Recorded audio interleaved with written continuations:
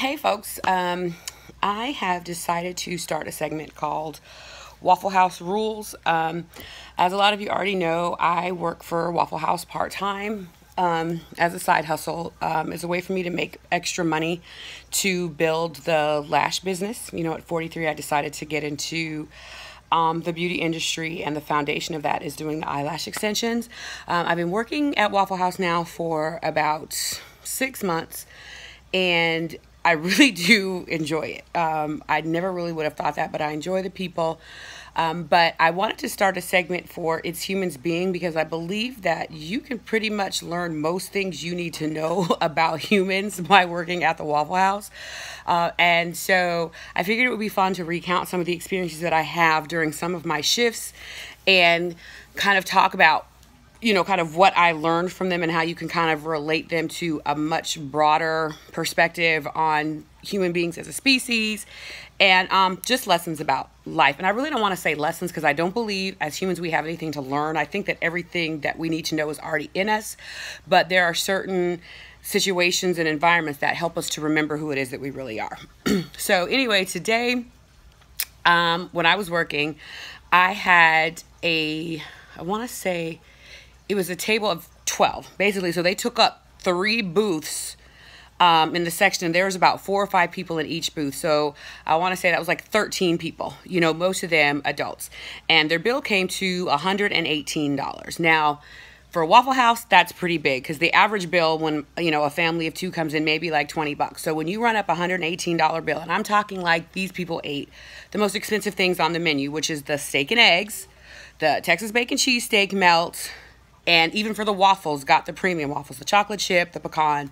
So needless to say, myself and 2 other servers who were training, we busted our ass off, giving the best service we possibly could to this group of 13 people. Now, all right, when you have a $118 bill, or just in general, we as servers usually expect, if you give good service, you should really tip between 15 to 20%. So I'm getting all excited because I'm like, okay, $118 bill, you know, I might possibly get a $36 tip. You know what I'm saying? So I'm super excited. I'm like, yeah, that's really going to make my day. That's really going to boost up my tips for the day.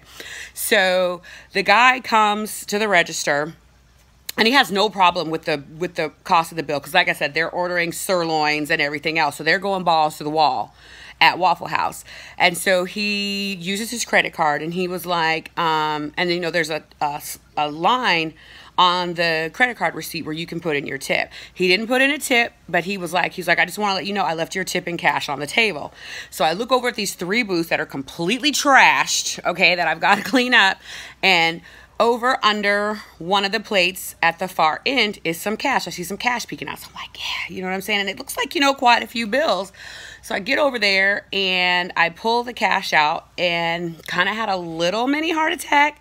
Because once I counted it, I had to like look again, because I'm like, I know I am not fucking looking at what I think I'm looking at. 6 $1 bills. Okay.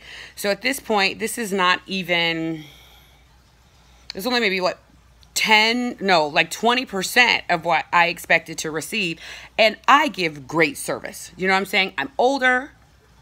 I love what I do. I'm serious about my job. No matter what I do, I'm going to give my best. So I'm like, they really left me $6, and I busted my ass for them.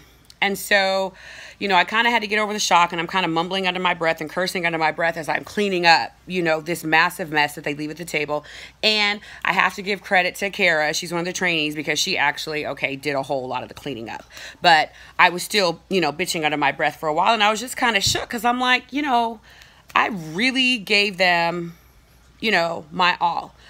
I'm not going to mention the race of the group, because I realized that's irrelevant. So there were 2 things that I wanted to talk about today. One is being cheap and not tipping is not determined by race, okay?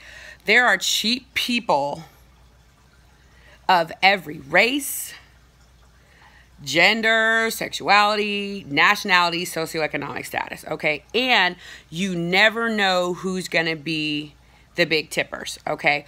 Although I will say this, the best tippers consistently are other people who are servers, whether they're servers at Waffle House or at other restaurants. Servers consistently give 20% or more if they see that you're a good server yourself and you're actually giving your best to create, a positive, dining experience for somebody.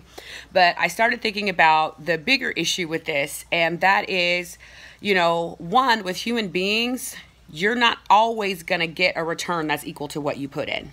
You know what I'm saying? Some people, no matter how good you are to them and how good you make them feel, they're not necessarily going to return that. But it's not your fault. People not knowing your value is not your fault. You shouldn't internalize it, and you have to move on. So today I was pissed off about all the effort I put in, but I knew I had to keep it moving because throughout the rest of the day, there were plenty of people who gave 10, 20% or more. I've had people with a $5 bill leave me a $25 tip. Like, some people are just more grateful than others, and it may not even be a matter of grateful. Some people just don't think what you have to offer is valuable. You know what I'm saying? And the question is, okay, if somebody doesn't value you, does that mean you still continue to give good service? And I was thinking about the quote in the Bible about how you don't cast pearls before swine. So in other words, don't give your best to people who don't deserve it. I'm kind of caught on that. You know what I'm saying? Because on the one hand, yeah, you don't want to give your best consistently to people who don't deserve it. But on the one hand, if you are a person who conducts themselves in a certain way, which maybe just always gives their best in every situation, do you not give your best just because the other person does not value it? So is it more important to dictate your behavior based on what somebody else does, or are you trying to send a message to the world about the type of person you are? You know what I'm saying? So, and that doesn't mean that if you're in a relationship with someone who's a loser, you continue to give your best and they continue to dog you out. But maybe you know your value to the point where, yeah, when I'm in this, I'm going to give my best. If you find out that that person consistently doesn't value you, then maybe you go ahead and you let them go. You know what I'm saying? But in general, I think it's more important about the mark you want to make to the world. So even though I was disappointed with the way that, this group tipped me, I still continue to give my best throughout the day. And you know what? I ended up having a really, really awesome day. And then even thinking about the fact that consistently it's usually other servers who are good to you. I think maybe for me, I started to think about those who maybe can empathize with you the best sometimes are those who are in the same situation, as you. But again, that can differ, as well. But I guess at the end of the day, just be who you are. And some people, like I said, aren't going to value what you bring to the table. But just remember, it's not your problem. It's their problem if they don't value you. What's most important is that you value yourself. Cliche, but true, and something that needs to be repeated, because some of us, even when we know it, need to hear it. So I'm going to say it. If someone does not value you, it's their fucking problem. It's not yours. Especially if someone can't see goodness when it comes to them and know how to show their appreciation for it, you really should feel sorry for them than be mad at them. Alrighty.